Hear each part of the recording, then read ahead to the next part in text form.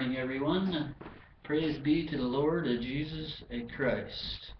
A reading from Isaiah 12. Then you will say on that day, I will give thanks to thee, O Lord, for although thou wast angry with me, thine anger is turned away, and thou dost comfort me. Behold, God is my salvation. I will trust and not be afraid, for the Lord God is my strength and song. And he has become my salvation. Therefore you will joyously draw water from the springs of salvation.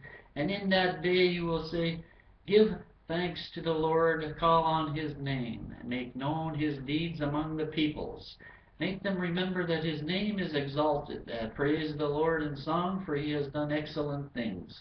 Let this be known throughout the earth.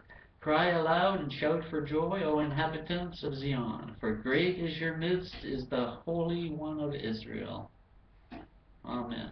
The word of the Lord.